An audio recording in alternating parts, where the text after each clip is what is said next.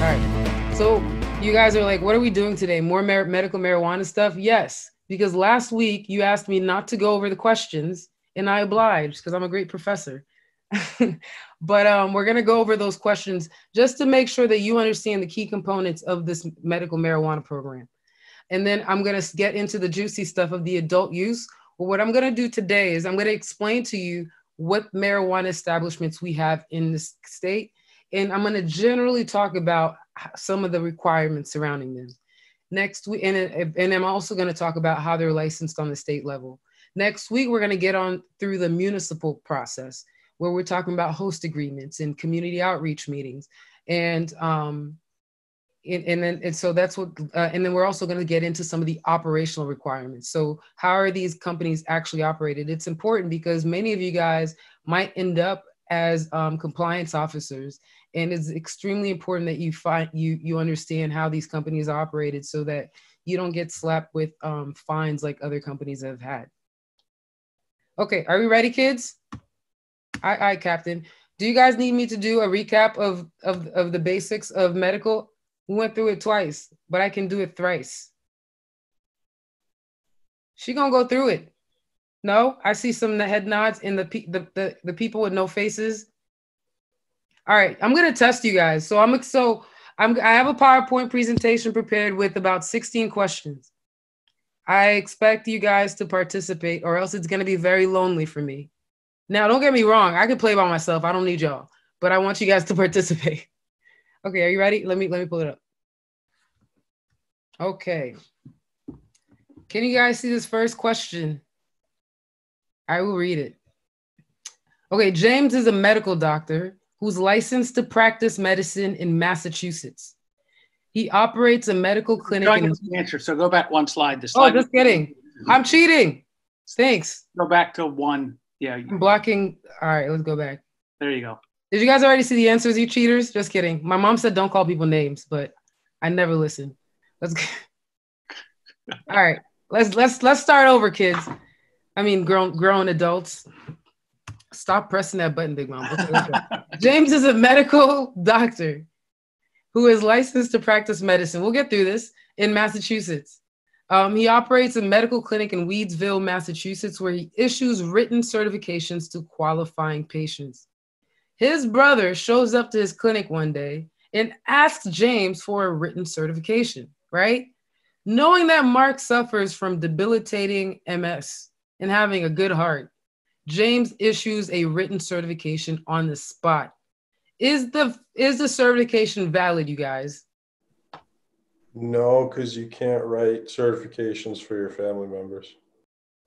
And in addition, you cannot write, not only that, but you can't write a certification without having a bona fide healthcare patient-provider relationship, conducting a clinical visit, using the Massachusetts prescription monitoring program to make sure that they're not getting more than they're allowed, completing and documenting the patient's medical history, and explaining the potential benefits and risks of marijuana use. Also, he would have to play a continuing role in treating this ailment. So if they did all that and they were still siblings, they could do the certification? Well, you got to wait for the next question. Gotcha. Okay, play. But you're right. And thank you for being ahead. You out here. Okay.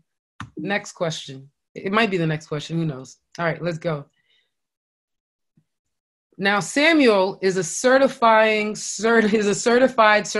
nursing practitioner. Somebody please get on the CCC and rename these categories for me. All right. Whose brother Mark suffers from MS? We talked about him in the last question. Samuel works at the same medical institution that provided Mark with his written certification. So these are brothers working together at this medical facility. When Mark noticed the sudden decline in his own health, he asked Samuel to be his caregiver. Samuel wanted to personally oversee Mark's treatment and agreed to allow Mark to register him as his personal caregiver. Can Samuel be Mark's personal caregiver? No. An HCP cannot be a personal caregiver. Samuel cannot be Mark's personal caregiver because he is Mark's HCP. Now, when it comes down to it, to answer your following question, so that I wanted to answer it here, an HCP is permitted to prescribe medication so long as it's in agreement with whatever they would be allowed to do with with their AMA. So if the board in Massachusetts allows you to have to be the doctor for your sibling, you're permitted to do that because you have to abide by very strict oaths and have very strict ethical codes. So within that context, they'd be permitted to issue that written certification. However, they couldn't be the personal caregiver. Next, Brittany is a professional entertainer who suffers from a debilitating illness that renders her too weak to take care of herself. Brittany's best friend, Madonna, volunteered to be Brittany's personal caregiver. Madonna is already a caregiver to her own little brother, 2 Chainz. Can Madonna also serve as Brittany's caregiver? But you can have those caregivers. You could, if one of them is an immediate family member. Got it? But you guys understand that these rules are in flux right now. We're in a period where the CCC is currently reviewing the regulations to make changes. And some of these changes have been to the number of patients a personal caregiver can have. I think under the new proposed regulations that we talked about, they're contemplating, I believe, giving 5 to 10 per personal caregiver. Now, again, the CDA is trying to oppose that because that would really impact their business. Does that make sense? Who's the CDA? The Cannabis Dispensary Association. It's like that name, it's like dun, dun, dun, because they're very powerful. Okay. So yes, because one of Madonna's patients is her brother, she is permitted to be the personal caregiver to another patient. Okay. Next question. Lisa owns an MTC that is having a difficult time competing with the emerging adult use market. To drive sales to her MTC retail store, she hires a Massachusetts licensed physician to conduct medical evaluations and issue written certifications at the MTC. No HCPs can issue written certifications at MTCs because that would create unfair trade, right? Next question. Marjorie is a physician licensed to practice medicine in Rhode Island. While working as an intern at James's clinic for this summer, Marjorie wrote a written certification for a qualifying patient under James's supervision. Is the written certification valid? An important thing too is you cannot delegate your authority to issue written certification. So even though James was supervising, he couldn't delegate that task to Marjorie because she didn't have a license to practice in Massachusetts. So you're right on. You guys are ready to start your own businesses. This is awesome. So Molly, unfortunately, is a 15-year-old leukemia patient. She's very independent and goes to most of her medical appointments alone. At one of her appointments, Lucas, her physician, suggested that she use medical marijuana to combat her symptoms and explained the risks and benefits of using marijuana. Finding it a good idea, she asked Lucas for a written certification. Lucas issued the written certification on the spot. Is this certification valid? An HCP cannot issue a written certification without parental consent, and you need 2 licensed certifying physicians to diagnose the patient, one of whom must be at least a pediatrician or a pediatric subspecialist. And it's not just having a debilitating condition. It has to also be life-limiting illness, meaning that they have a prognosis of less than 2 years to live.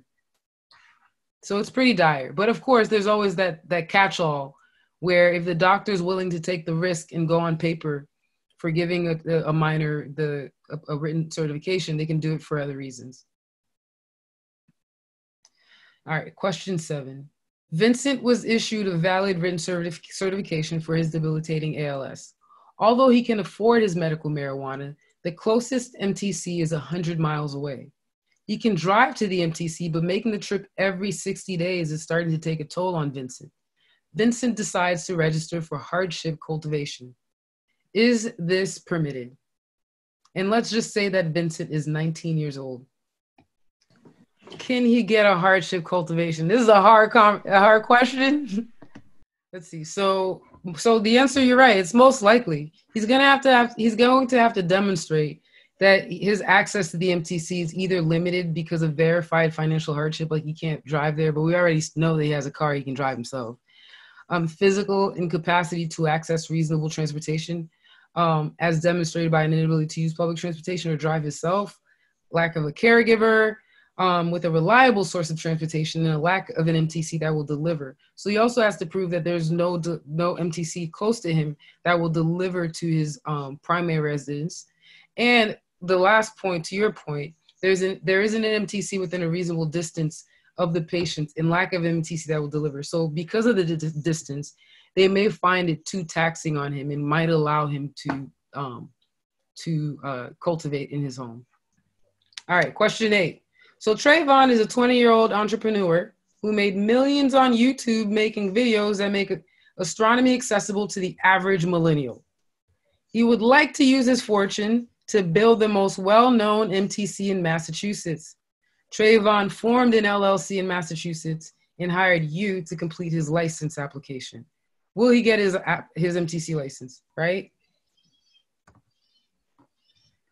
All right, let's go. Jamal would like to open an MTC in Massachusetts, but Jamal does not know the first thing about cultivating cannabis.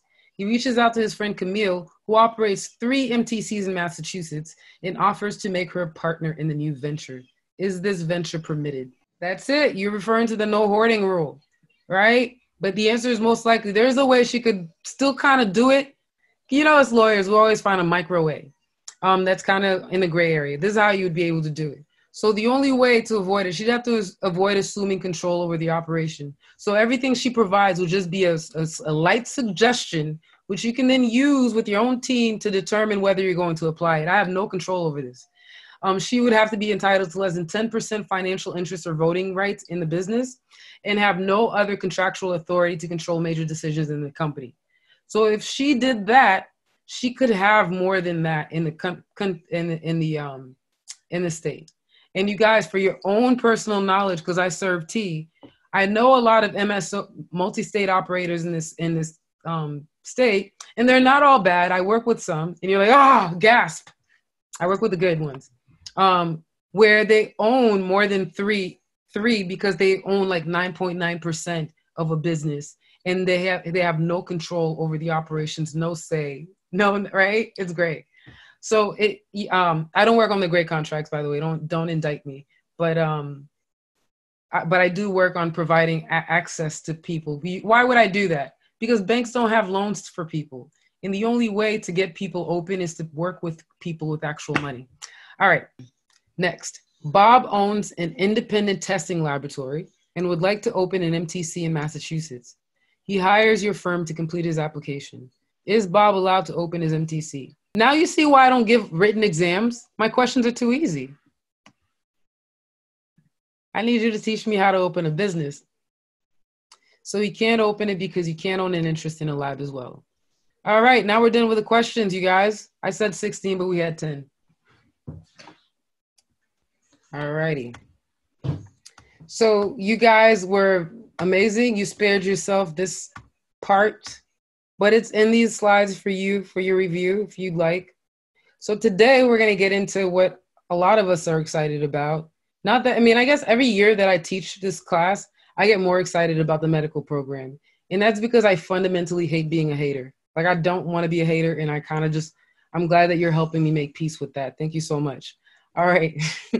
So let's get started. So what we're going to talk about today, we're going to go briefly over the timeline of policy reform.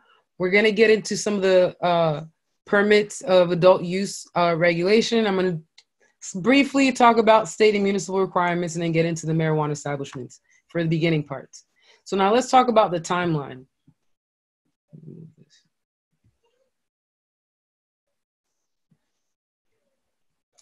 So in 2008, we, the people, decided that we no longer wanted to see people going to jail just for having weed on their persons, right? We thought it was wrong.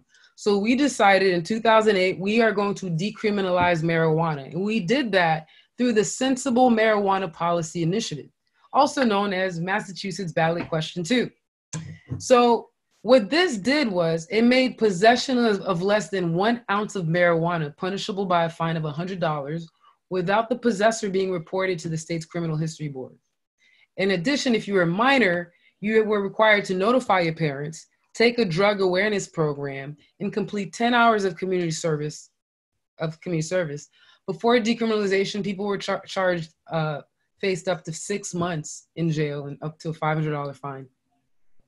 And then in 2012, we decided we talked about this last time, that the patients needed to have access to medicine to treat themselves. So we legalized medical marijuana through a ballot initiative, ballot question number 3.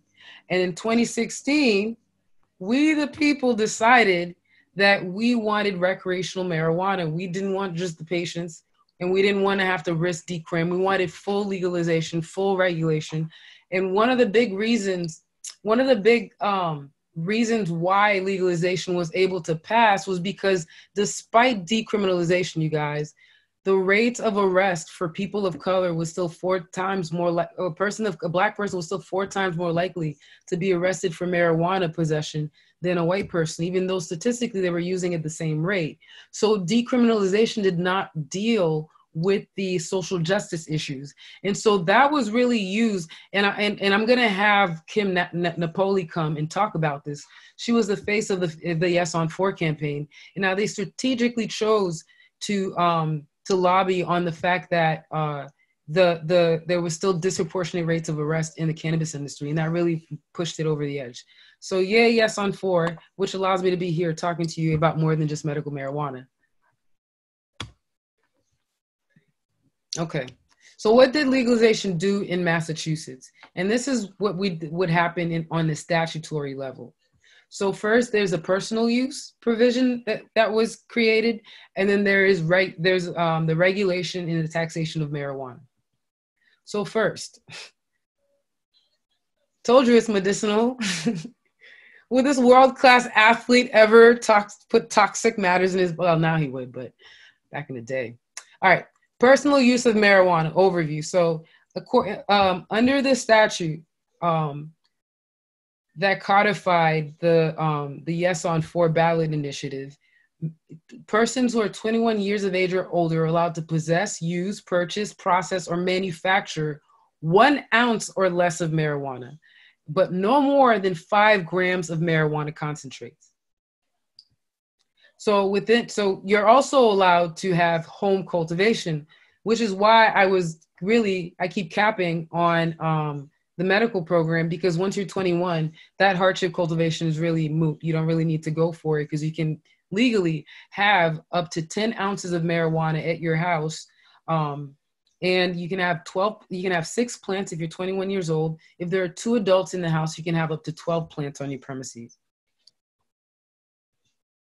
So there's also the gifting provision. So under the law, you're allowed to give away or otherwise transfer 1 ounce or 5 grams of concentrate without any remuneration to persons 21 years of older, as long as the transfer is not advertised or promoted to the public.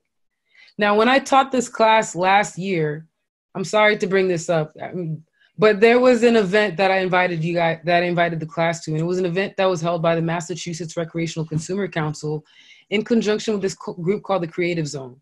The reason I'm bringing this up is this was a social consumption event that was taking place on public and a private property where people had to pay tickets to attend, but and marijuana was gifted at the property, but you didn't buy the marijuana. So they were able to do that. Why, you guys? They did not advertise or promote that they were going to be gifting marijuana. It was just unspoken that you go to the Creative Zone, that's what goes down there. And especially when you're surrounded by Massachusetts Recreational Consumer Council. The reason I'm bringing this up is a lot of people want to know about social consumption. How can we do social consumption? I hate to burst your bubble. I'm actually going to do a spoiler alert real quick. We're not going to have social consumption for at least the next 2 years because the regulatory body has to enact these provisions that will permit the local municipalities to begin regulating these entities. So that's a fight that the CCC has not begun taking yet. All right, regulation and taxation of marijuana. So let's get into how you guys can start getting into the adult use industry. So I'm going to talk about the Cannabis Control Commission. We're going to go over the state and local components, talk about marijuana establishment, get into equity, and then licensing. Let's go. So the Cannabis Control Commission, this is the original group, the OG. They are not they're not currently all on the board, on the commission. So we have Steve Hoffman, who's the chairman. I am in communication with him. He might come to the class this semester. So I'll let you guys know by next week. Kay Doyle, Jennifer Flanagan, Britt McBride, and Shalene Title. Are you guys familiar with the commissioners? So first, she will be stepping down, but she wanted to initiate a task force to crack down on the black market. And so that task force is still being discussed. And I don't know if you guys know why this task force was initiated, but I think I might have talked about it the first day of class, which is during the NCIA meeting last year in February, the police commissioner and a lot of the police officers had a secret meeting during the NCIA where they were talking about some of their fears surrounding legalization. And the primary fear was that they don't know what their jobs would be if they weren't out there prosecuting these marijuana laws, because the vast majority of their employment came from that. So that was a major source of concern from them. And she wanted to help them keep their jobs, I guess. But that's no shade, but micro shade. So Kay Doyle stepped down April 2020. So she is no longer on the commission. Currently, the commission consists of Steve Hoffman, Jennifer Flanagan, Britt McBride. She'll be stepping down this fall, but she has not given us a definite date. And Shalene Title is also on the commission. Do you guys know, out of all of these commissioners, how many of them voted in favor of legalization? Anybody? I'm going to let you know it's only one of them. And I'm going to ask you, do you know which one voted in favor of legalization? Shalene Title, you would be correct. She's the only one on the board who favored legalization. Everybody opposed it. So when we're talking about the pace at which this industry is moving, we have people who didn't even understand the issues surrounding legalization to the point where they opposed it. You know, and so they don't know anything about this industry. So they had to learn very quickly, and that cost us time and expansion. Is there going to be racial diversity? There could have been if I decided to go for a position. I literally would feel like I spent my time gestating a baby just to not raise it. That'd be kind of, not that I'm against that, but like, I just, it feels sad to me. But I think there might be. There are some open seats, you guys, and you guys could go for it. After this class, you're probably more qualified than they were when they started. That's a micro shade. Shalene Title actually was more qualified than I was. Okay, let's talk about the commission. I think watching so much Girlfriends has gotten me into like a very girlfriendy mood. I'm giving you too much tea. Let's get back to the legal stuff. Okay, Cannabis Control Commission, they have 5 commissioners. I talked about them. Right now they have 4. One is appointed by the governor and must have a background in public health, mental health, and substance abuse or toxicology. So now, even understanding how they put these together, you see how it's embedded still in the stigma that marijuana is dangerous and has to be studied like cocaine or heroin. So one appointed by the Attorney General and must have a background in public safety. One is appointed by the Treasurer and Receiver General, and they must have a background in corporate management, finance, or securities. 2 of them are appointed by a majority vote of the Governor, Attorney General, and Treasurer and Receiver General, one of whom must have professional experience in oversight or industry management, including commodities, production, or distribution, and one has a legal background, policy, or social justice issues. And the social justice one is Shalene Title. The finance guy, Steve Hoffman. I always I think Flanagan was public health and Britt McBride was, Flanagan was public safety, but I always get them confused. And then the treasurer and the receiver general, they designate who the chair of the commission is. And the chair is currently Steve Hoffman. Again, he might come to the class. He always does. He loves coming here. And when he comes, like, ask him any question because he loves that mess. All right, next. So what are the requirements to be a commissioner? Well, before you get appointed, you have to undergo a background investigation where they look into your financial stability, your integrity, and your responsibility, including whether you have good reputation for good character and honesty. Unfortunately, if you have been convicted of a felony, you're not eligible to serve on the commission, which is unfortunate because of the industry that we're in. I would have preferred someone with a marijuana charge who has experience within the prison system and outside the system. That would be impeccable. But didn't I tell you in the first day of class, nobody listens to Big Mama, nor does anybody ask me for my opinion? All right, let's keep going. So overview, as we delve into what marijuana establishments we have, I want to talk about briefly what the state and local components are. And we're going to talk about the municipal component, the local component next week. But in order for you to even apply to the CCC for your application, you need to have secured real estate. Now, you don't have to purchase it. You just have to have access to real estate. You have to have a community outreach meeting, and I'll explain what that is, but that's just a meeting where you invite people to come yell at you, ask you questions about your business. Your host community agreement, we'll talk about it, and your plan to comply with local zoning ordinance. So you have to submit these 4 components. And then the state application is does this look like like medical? Very similar. They have 3 components: application of intent, background check, management, and operations profile. And that's what you need in order for you to apply. And during the, for your final, this is literally what you're going to do. You're going to have these 7 sections. You're going to tell me there's going to be 2 additional sections we'll talk about when we get there, which is taxation, raising funds, and financing. But you're going to basically go pick your team. You're going to be in teams, and you're going to tell me what your process for selecting your real estate is. And we have to talk about that process because you have to know how to look at zoning and what the requirements are. You're going to tell me about what are you going to do for your community outreach meeting? What's required? What's required for your host community agreement? So what is a host community agreement? So I can't even tell you about what's required until we get there. So that's literally what your final is going to be. It should be fun. A lot of people stress about it. And I say, don't stress out.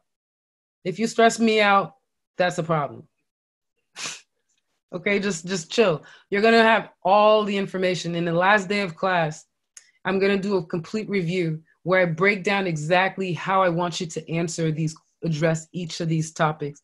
It's pretty much turnkey. You have to basically go out of your way to fail this class. Or not be funny. Like if your presentation doesn't make me laugh, it's automatic F. All right, just kidding. All right, next. Are you ready? Municipal authority. Municipalities may pass bylaws and ordinances. This is what they're allowed to do in the context of regulation. They can pass, just like medical, they can pass bylaws and ordinances that govern the time, place, and manner of these marijuana establishments and businesses dealing with accessories. The municipal ordinances are permitted, but as long as they're not unreasonably impracticable, right? Meaning that they're so difficult that they would subject the licensees to unreasonable risks, right? That requires such a high investment of money, time, resources, asset that a reasonably prudent business person would not operate a marijuana establishment. And again, I sent my shade last time where I said these ordinances have risen to the level of being unreasonably impracticable. I need y'all to back me up on this so that we can take down these systems. But that's not what we're here for. I'm going to teach you guys how to start your own businesses. Okay. So at this point, I'm going to go over what a marijuana establishment is. Whenever I talk about a marijuana establishment, what am I talking about? When I'm talking about marijuana establishment, I'm talking about one of these 10 license types. I'm about to go over each of these license types with you guys so you know exactly what the requirements are. But they're marijuana cultivators, product manufacturers, craft marijuana cooperative, which I like to call a macro business, and you'll see why. In a marijuana micro business, a retailer, which is your good old dispensary, a research facility, transporters, they're like your middleman. They transport between businesses, your laboratories, your social consumption pilot program. But I burst that bubble earlier, right? That's not going to happen anytime soon. and then your delivery only retailers. So when I say marijuana establishment, I'm talking generally about these 10 businesses, okay? All right. So next, we're going to talk about the general requirements surrounding these businesses. See, I'm checking the time because I want to make sure that I give you guys time to go home. I mean, I guess you are home to go do something else a little bit earlier. I noticed that I went over a couple times, so my apologies. I'll make up for it. All right, so we're going to talk about business entity requirements, control limitations. You guys have already been through this in medical, so you're prepped to even predict what these requirements are going to look like, okay? I-Corey registration, capitalization requirements, and we're going to talk about agent registration requirements. Okay, let's start. Just like last time, you have to be registered to do business in Massachusetts. You have to be a corporate domestic entity, and you have to maintain good standing with the Secretary of the State of the Commonwealth, the Department of Revenue, and the Department of Unemployment Assistance. This is a new requirement. Prior to the last regulatory changes, you only had to alert the Commonwealth and the Department of Revenue. Remember the no hoarding rule? It applies here too. No PEDIC can have more than 3 licenses in these 10 types.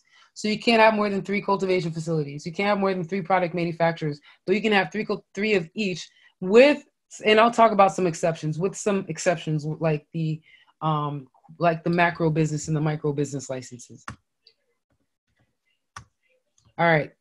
So you guys already know what is a PEDIC. Remember? Same thing as medical. We got to bring Cardi back.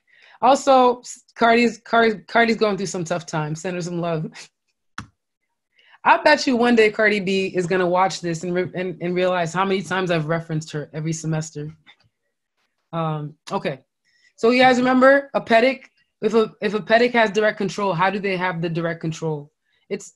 You can have the direct control in one of 4 ways. You're either an owner that has 10% or more financial interest in the business. You have voting rights that are 10% or more in the MTC, or you have the right to veto significant events.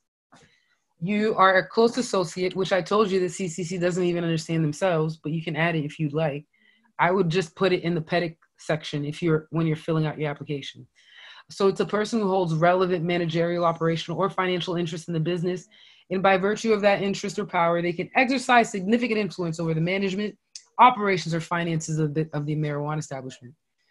The 4th way is you have a contractual or other authority to control through contract or otherwise by given the right to make major decisions regarding operations and strategic planning, capital allocations, appointing more than 50% of the directors, appointing or removing corporate level officers, making major marketing, production, and financial decisions, executing significant or exclusive contracts, and earning 10% or more of profits or more of dividends. Okay? And I told you guys, the CCC reads this very broadly. And people get really shifty when they write these contracts because you have to look at this from a business perspective, you guys. You're asking somebody to put $1 million in your business. This is your first time running this business. You have even if you operate in California, these regulations are different.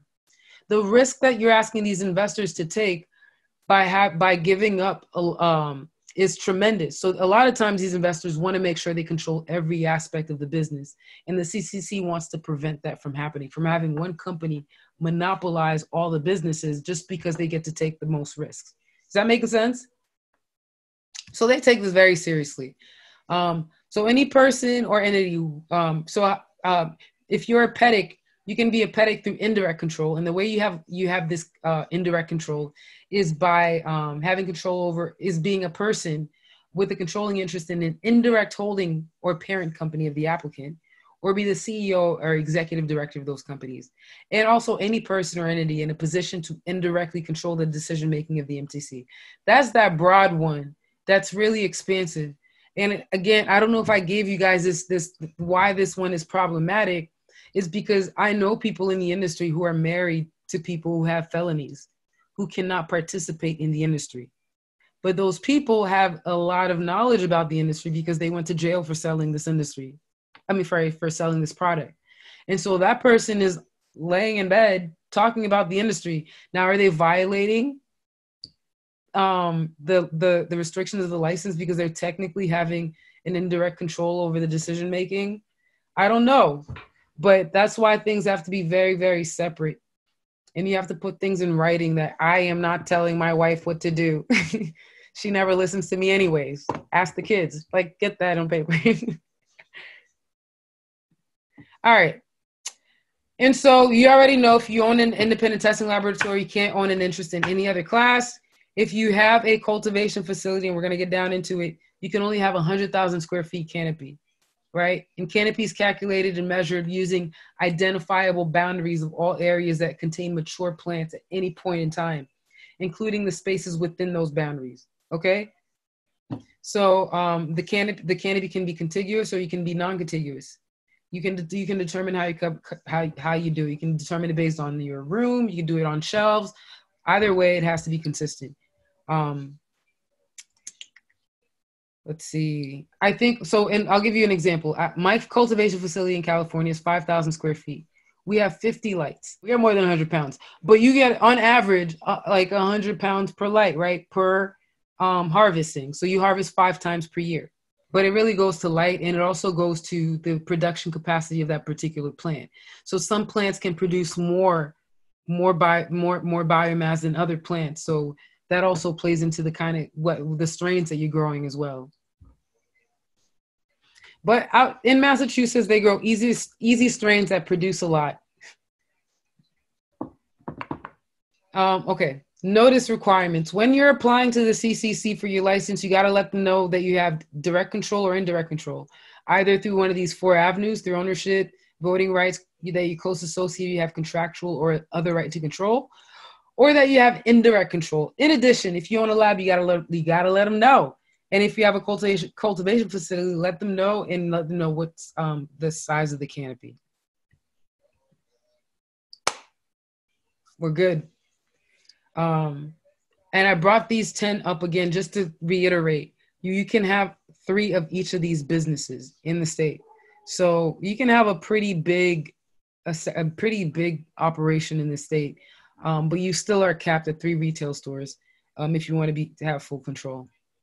All right, let's start talking about these license types. You guys ready? Good. You have no choice, right? Marijuana cultivator license. What does that allow you to do?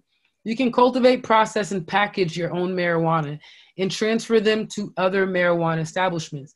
In some states like California, you need an independent distributor license.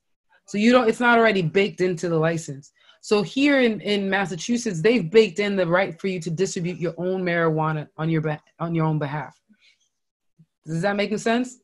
So once you cultivate, you can distribute to other cultivators, other product manufacturers, other marijuana establishments, but never to consumers. A craft marijuana cooperative, keep this in your back head, is also a marijuana cultivator under these licenses.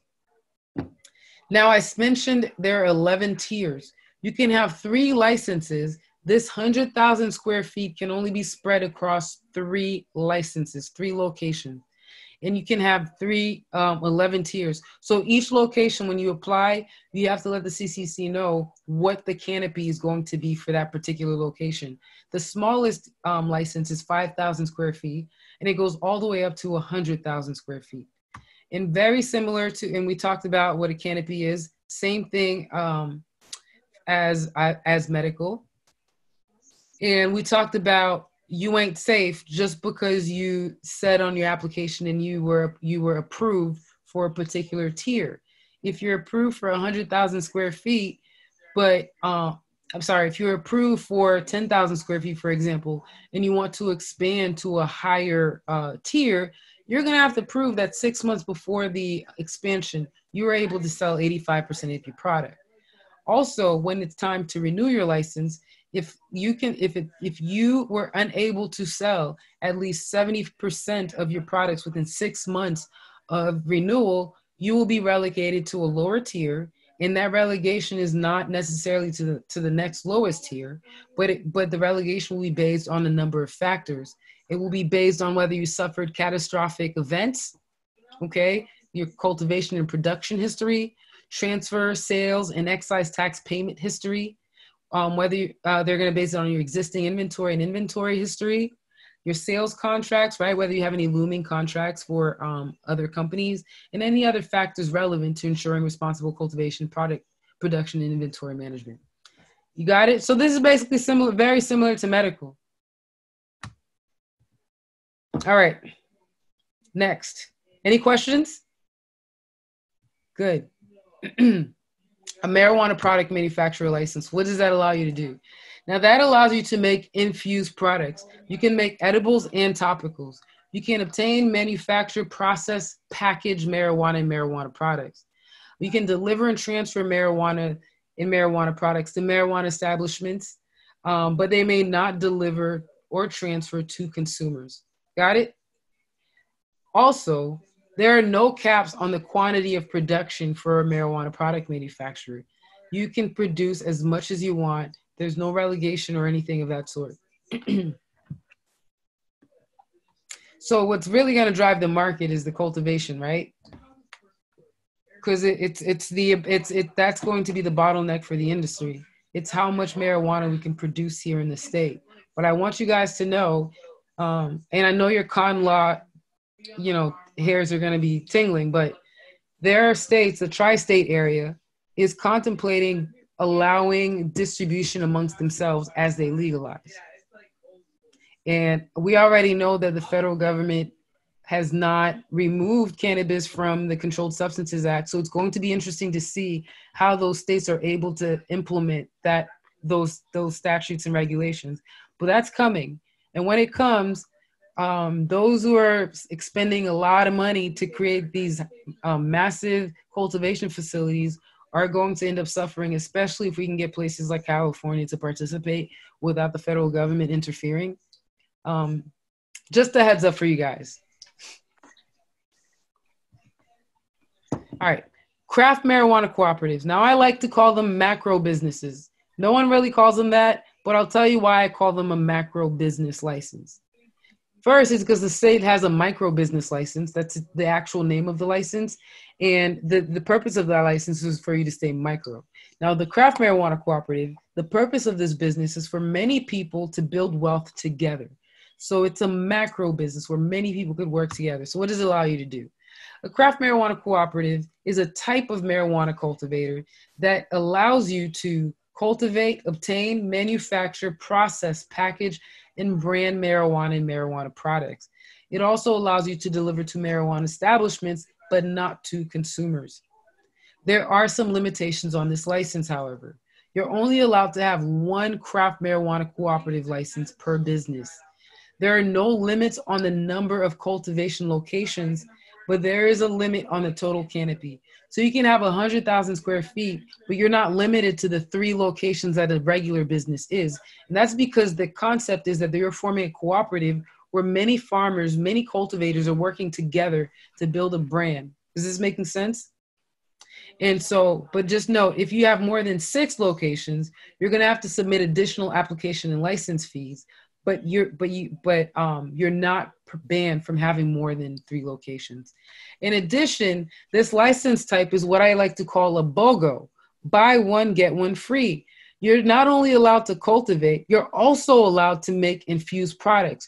It has a baked-in craft marijuana cooperative license in it where you're allowed to have 3 locations where you make marijuana products.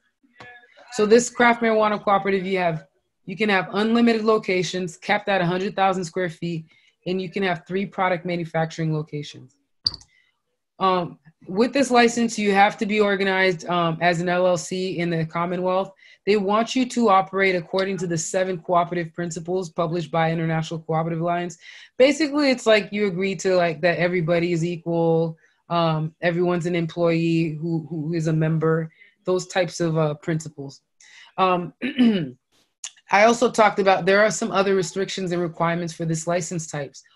All members of this business have to be residents of Massachusetts for the 12 months preceding the filing of the license application.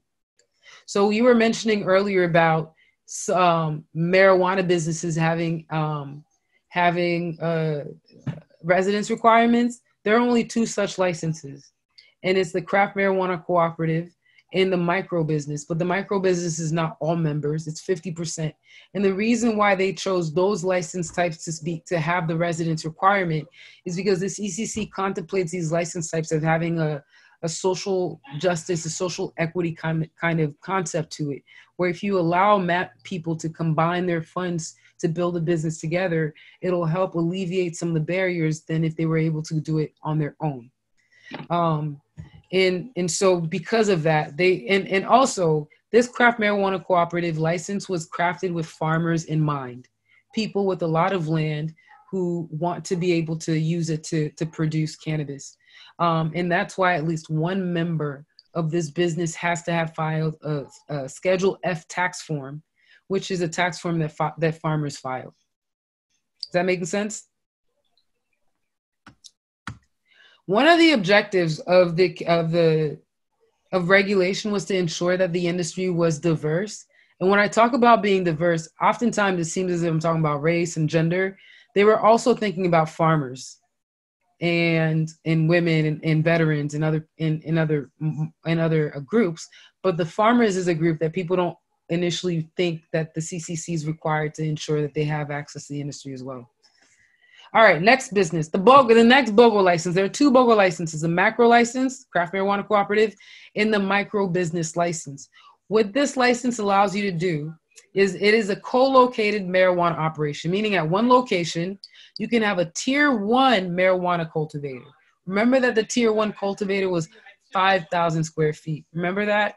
So you can do craft marijuana cooperative and be a marijuana product manufacturer.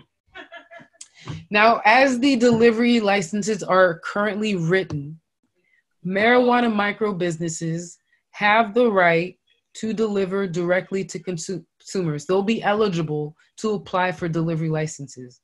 But as we move forward in this class, I'm going to have to talk about how these regs are currently written, how it doesn't necessarily include them in the draft regulations. We'll talk about that. But you still have to comply for the individual requirements for the tier 1 and in the marijuana product manufacturers. And there are other restrictions to this license type. Remember I told you the concept of this is for it to be micro. It's so that a business doesn't have to expend a lot of money to get these two licenses, so they combine them into one. Well, you have a purchase limit. You can only purchase 2,000 pounds of marijuana or its dry weight equivalent in raw concentrate per year from other marijuana establishments. So when they were giving delivery, when they were expanding the marijuana micro business license to include delivery, the reason they did that is because they would not be able to compete. As you'll see, a micro business license cannot be a predicate for any other marijuana establishment except the social consumption and delivery. So that means that if you can't own a marijuana retailer, and you're making infused products and delivery, how are you going to be able to compete? How are you going to be able to get your products on the shelf?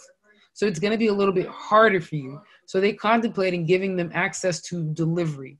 Now in these new, in the regs, they did not necessarily include them in there. So we'll see if the CCC did that by error, or if that's really, if they really intend to remove that option from you. Okay, so there is a residency requirement, as I mentioned.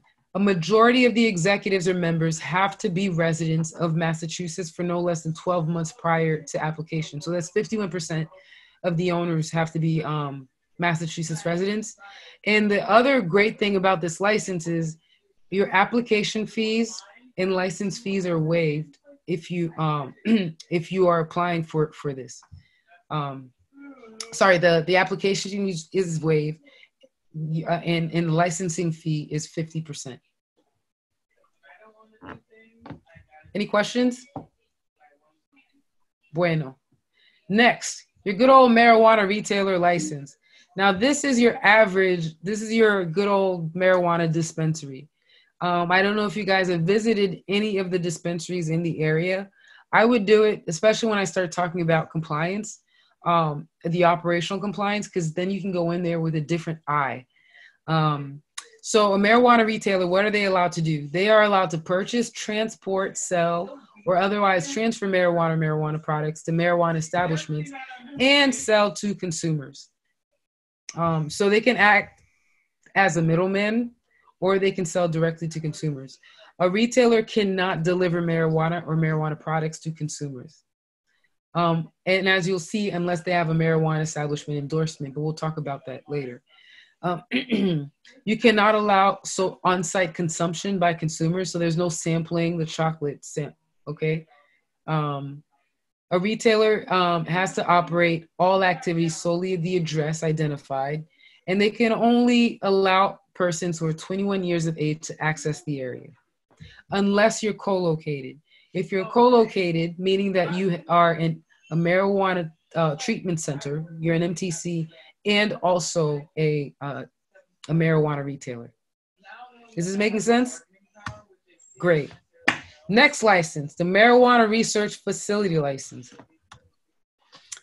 A marijuana research facility license allows you to cultivate, purchase, or otherwise acquire marijuana for the purpose of conducting research regarding marijuana products. A research facility may be an academic institution, nonprofit corporation, or a domestic corporation or entity authorized to do business in Massachusetts. Any research involving humans must be authorized by an institutional review board. A research facility may not sell marijuana cultivated under its research. All research regarding marijuana must be conducted by individuals 21 years of age or older. So there aren't many applications in the queue for this particular license type. The benefit of this is really going to come down to marketing. The CCC will allow you to you'll have to deal with the FDA, but the CCC will allow you to make certain claims on your products if you can prove that you've had some research, if you can back it with scientific research. So a lot of companies will pay these research facilities to back the claims that they're making that their products have. Okay, laboratory licenses. What are those? So there are two types of laboratories in the state. There's the independent testing laboratories and the standards testing laboratory. The independent testing laboratory is basically the labs that we go to get our products tested. And the standards testing laboratory is the one that oversees the independent testing laboratories if something goes wrong. So if the CCC has an inkling that a particular testing laboratory is not operating compliantly, they'll get a standards testing laboratory to come in and go over and audit that testing laboratory to ensure that things are happening well. But a standards testing laboratory is nothing more than an independent testing laboratory with that specification. So to be an independent testing laboratory, you have to be accredited by the ISO or by a third-party accrediting body that is a signatory to the International Laboratory Accreditation Cooperation. I'm currently helping one of my students, Nicole Schneider. She is opening a laboratory in Worcester. So it's pretty cool going through that process and seeing one of you guys come and start your own businesses. I should have her come talk to the class and talk about her process and how she was able to transition the information she learned in this class into starting her own laboratory. Is that something you'd be interested in? See, I can have Nicole come through. An executive, so we are, I'm sorry to beat a dead horse, but an executive or member of a marijuana establishment cannot own a financial interest or other interest in an independent testing laboratory. No individual employee of the lab providing testing services for marijuana establishment may receive direct or indirect financial compensation from any marijuana establishment. So if I'm working for a cultivation facility, I can't be paying anybody who works at that testing laboratory. It doesn't matter if you are conducting the test, if you're the security officer, no one's getting paid from you. Is that making sense? Unless they actually work there.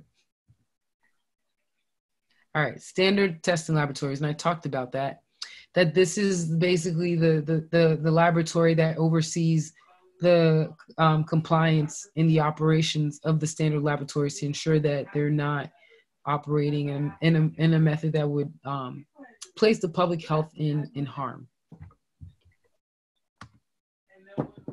Any questions? Nice. Last year, I had Tekashi 69 all over this because the standard testing laboratory is also known as the snitching laboratory because they have to snitch on the independent testing laboratories. But then I decided that, I should stop being so talking. I should stop talking against snitching, because I guess snitching saves lives sometimes, but don't let the streets know I said that. All right, let's get into marijuana transporter license. What is that?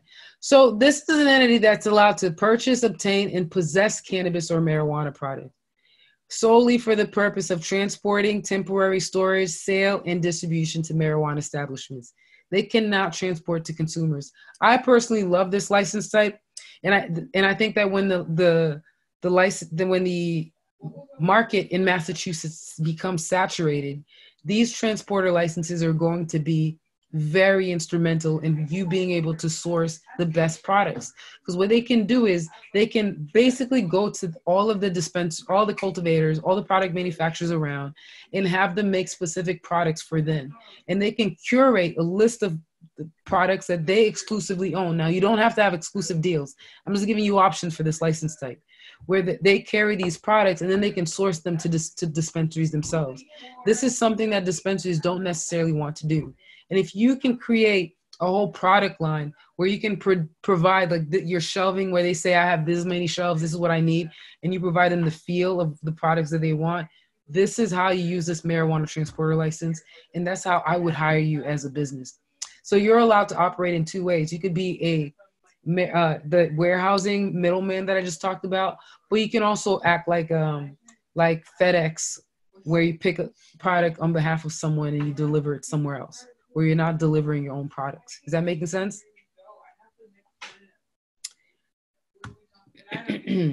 So there are two types of transporter licenses. So there is one that is called the third-party transporter license. The third-party transporter license is somebody who does not have a marijuana establishment in Massachusetts already. The only thing they want to do in this business is be a transporter, okay? An existing licensee transporter is someone who already has a marijuana establishment.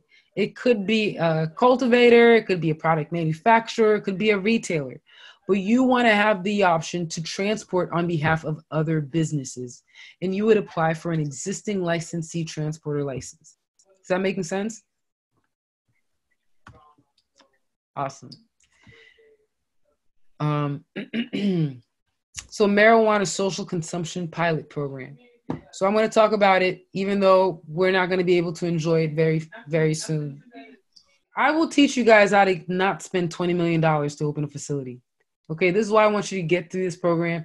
I want you guys to create your own marijuana businesses for this class. It's because if you have questions that are naturally going to arise, I will answer them for you and save you time and money. Is that a deal? So the reason why, so you're right. So cultivation does require a lot of upfront investment, but why would you do that? It's because taxation. IRS Code 280E says that you can't take your ordinary business expenses and deductions if you are transacting in the sale of marijuana businesses. However, you can take deduction for your cost of goods sold. Your cost of goods sold is the cost of acquiring the product that you intend to sell, right? So in the retail space, the only thing you can deduct within that operation is the cost of purchasing the product. In a cultivation space, you can deduct everything. So you can make way more money that way. The reason I'm vertically integrated is because it makes more money it makes more sense to funnel to put most of my resources in cultivation, so I can take all those deductions and then have a very small retail space and where I operate very, very meekly when it comes to cost of goods sold alone. And that's part one. Part two, marijuana in the market right now, you're buying it at $5,000 a pound. It costs about $657 for some people to make it. Some people, it costs them $1,000 a pound. But let's stick at the $657 per pound to produce. And it's being sold at $5,000 per pound. When you break down a pound of marijuana, you could make $10,000 off of it when you start breaking it down into edibles. So you're talking about $667 that I flip to $10,000 if I'm vertically integrated versus buying $5,000 worth of product. You see what I'm talking about?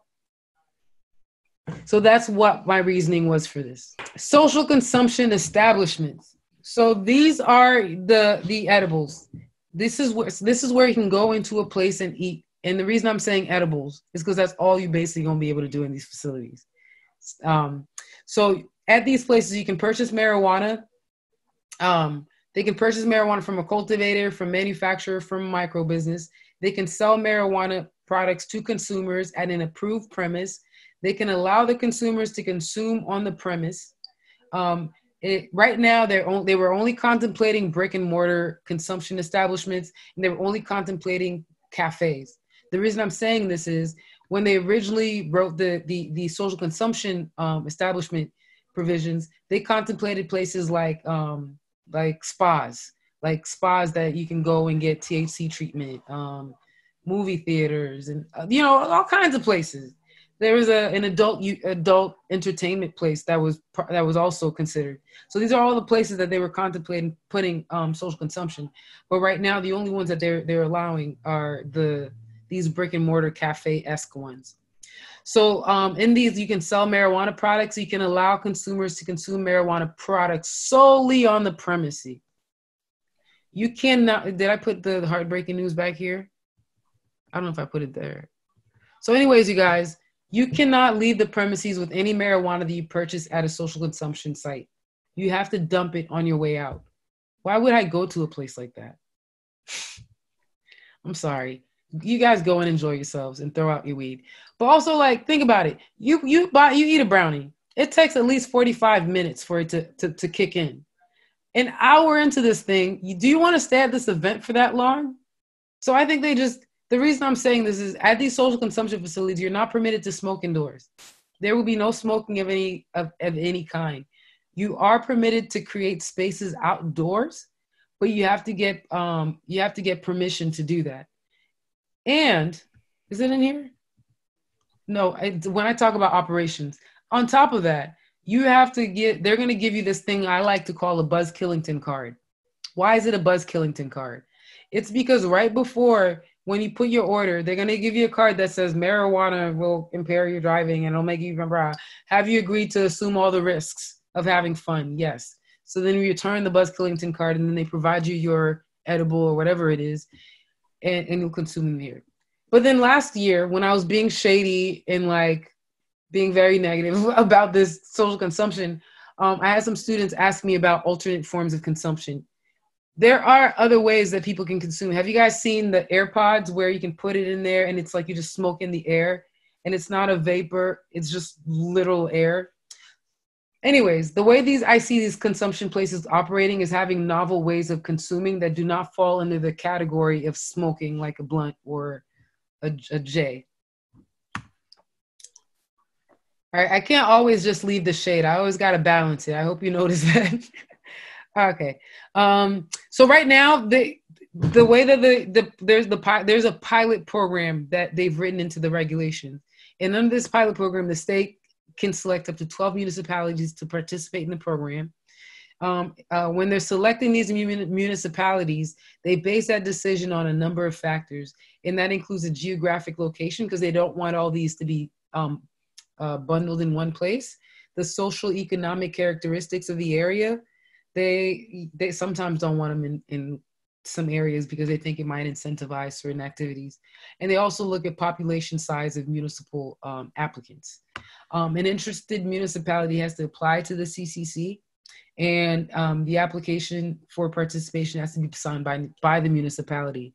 My recommendation for this, even though this might be 2 years away, say it's 3 years away, what I would do if I were in your position and I wanted a social consumption site, I would start talking to the municipalities now. Part one, you guys are lawyers. I would offer to prepare the application for them in advance and help them craft the program. Because one thing you'll know when you meet these towns, they're very ignorant about the Cannabis Control Commission. And they actually look to us to educate them. So if you want this, you go to them and say, look, I've already done the work. I'm preparing the application. Let me see who I got to work with, what I got to make it as easy as possible for them. That way you are in the forefront to get one of these host agreements when they start issuing them out. Got it? Can you show alcohol here too or no? No, because they have this thing called polydrug use. And they do not allow multiple drugs to be consumed in one area, but at one time. That's something that can change in the future, but right now it's no bueno. And even in places in California, what you'll see is they'll sell virgin liquors. So they'll sell virgin beers that are infused with THC, virgin wines that are infused with THC. I currently have a partner working with a winery to create infused wines, but there's no alcohol in there. One day we'll be able to have all the fun. So in this, and I realize in this country, you guys don't like to have all the fun all at once. You kind of, it's incremental, and I like it. I have something to look forward to, you know? All right, let's go. So let's see, what do they consider? So this pilot program has an exclusivity period, just like delivery. This delivery period, this exclusivity period is 2 years from the time that somebody first gets one of these licenses. And when it comes time to evaluate, and when the 2-year period is over, the CCC is going to get together and determine whether the purpose for establishing the exclusivity period was established. And so they'll look at whether communities that have been disproportionately harmed are increasing their participation in the industry. And remember, I told you they care about farmers. Whoops. So they want to make sure that farmers and businesses of all sizes are participating. They want to make sure that licenses granted to businesses with majority economic empowerment and social equity program participants and micro businesses and craft marijuana businesses are in the program. So the CCC is really contemplating this exclusivity period to ensure that they can have as a diverse of a industry as possible. Okay, you guys ready for delivery? Great. I'm ready for delivery as well. Okay, so what I'm gonna do tonight, I'm gonna talk to you about how the law currently sits. And then I'm gonna talk about the proposed regulations that have been approved by the CCC, but they have not gone through final approvals. They're still in a public comment period. And after tonight, I hope you have enough information to, if you feel compelled, to put in your own written comment. But let's talk about where we are right now. So as the law currently sits, this is without the new approvals, there are delivery-only retailers who are authorized to deliver directly to consumers and registered qualifying patients. They can do so from the only places they can deliver from right now is from a marijuana retailer, and they cannot provide retail locations or have locations accessible to the public. And in addition, in order for them to deliver marijuana, they have to do it pursuant to a delivery agreement that they've executed with a marijuana retailer on whose behalf they're going to be conducting these deliveries. So in effect, these license types operate like an Uber Eats, where you go and you pick up the order from the marijuana establishment, and they'll pay you for the delivery charge, and you deliver it to the consumer. The problem with this license type is it wasn't financially feasible, because these entities still have to go through licensing. They still have to get a host agreement. They still have to have retail a location, and it still costs a lot of money to go through that process. And you still have to undergo IRS code 280E, which, you guys, has an effective tax rate of 70%. So when you factor all of that in, these people were not making any money at all. And so there was a massive public outcry, and the CCC listened, and they produced the changes. But under the current regulations, there's a 24-month exclusivity period from the moment the first company is licensed. Again, the goal of the program is to encourage full participation in the regulated marijuana industry by people from communities that have been previously harmed by the war on drugs. They can extend the exclusivity period, and they've extended it to 3 years with the new regs. During this 24-month period, they'll be collecting data to determine whether the goal of the program is actually being met. And they're going to look just like they did for social consumption to see if the industry is becoming more diverse. If at the end of 2 years, they're not seeing full participation based on these factors like number of registered agents or social equity applicants, all the ones we talked about previously, they're going to then choose to extend that 2-year period. We're going to get into the draft regulations. And when we're talking about the draft regulations, I'll talk about some of the T2, about who's mad in the industry about these draft regulations and who's fighting to take down the implementation of the approvals. So under the draft regulations, there are two types of marijuana licenses for delivery.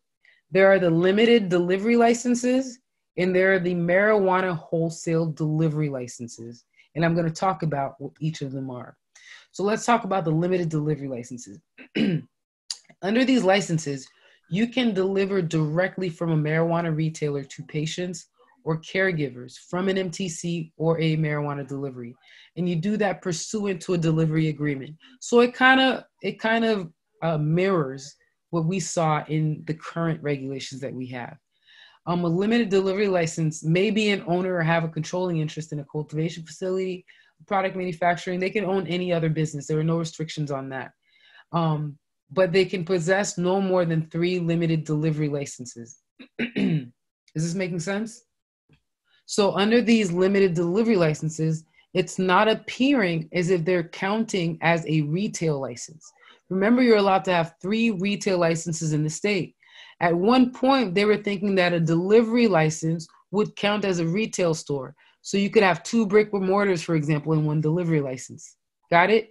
So now they're saying it's seeming as if you can have 3 delivery licenses where you have 3 locations from which you can deliver on behalf of a marijuana retailer or a MTC. Does that make sense?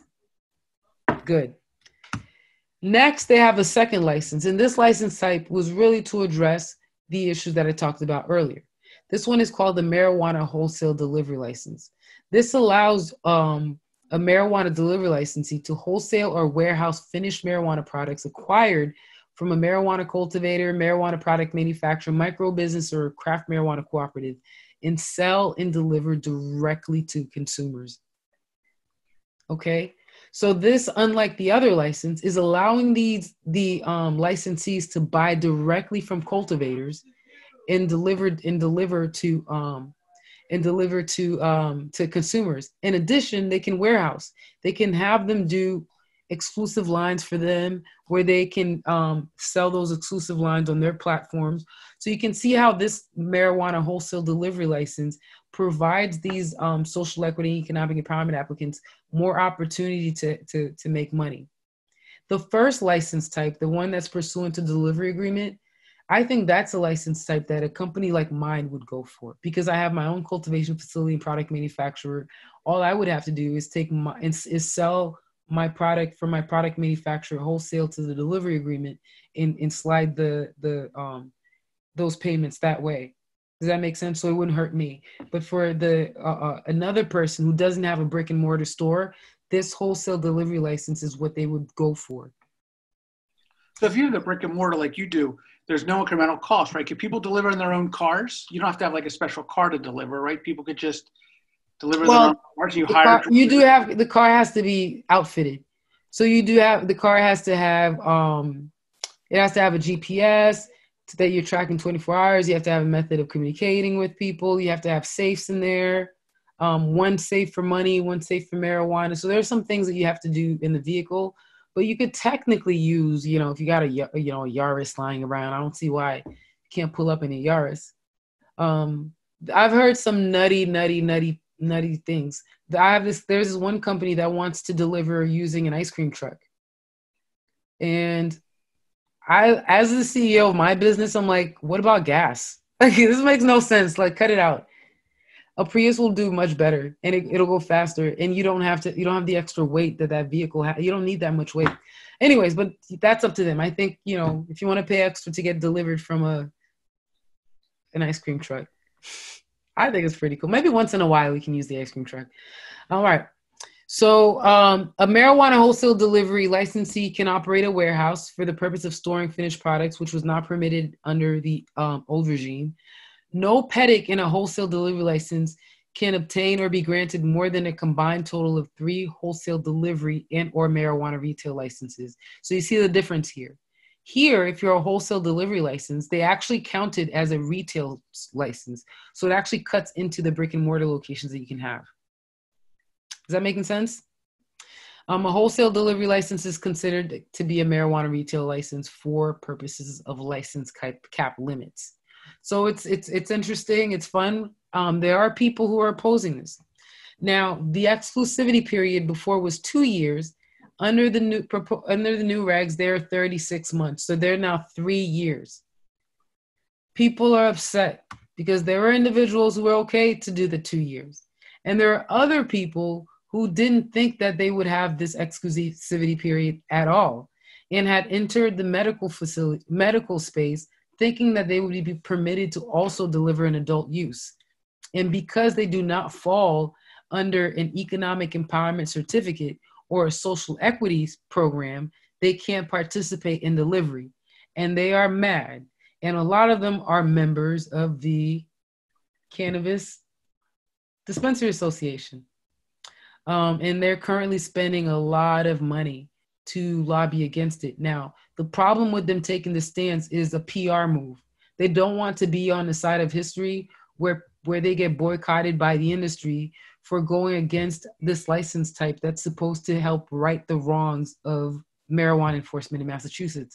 So there's a real moral, ethical debate taking place amongst these dispensary owners to figure out how to navigate these new regulations. So the exclusivity period is now for 3 years.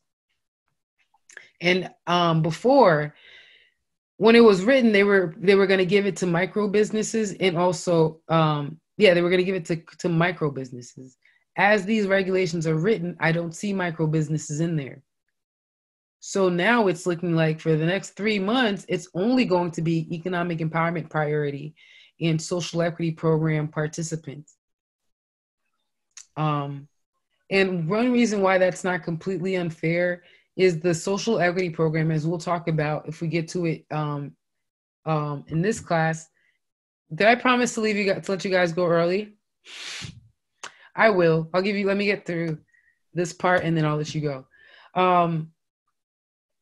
This exclusivity period does not have micro businesses included in there. And so a lot of companies were going and they're opening micro businesses knowing that they would be permitted to open and deliver.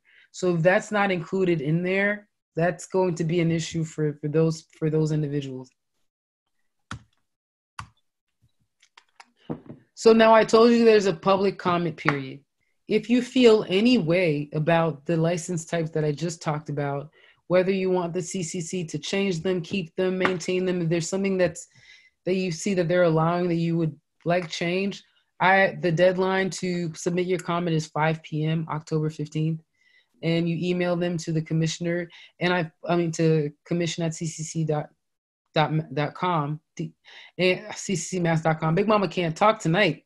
And I've put a link to the notice of the public comment in these slides. And I'm pretty sure I uploaded these slides right before class tonight.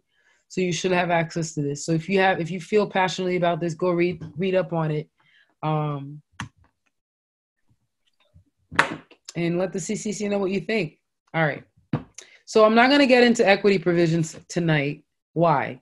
Because for once in my life, I'd like to keep my promise. Okay? So if you guys do not have any questions, we're going to take it from equity provisions next week, and then I'm going to dive into municipal ordinances and community host agreements. And then hopefully I can start touching on the operational requirements for these marijuana establishments.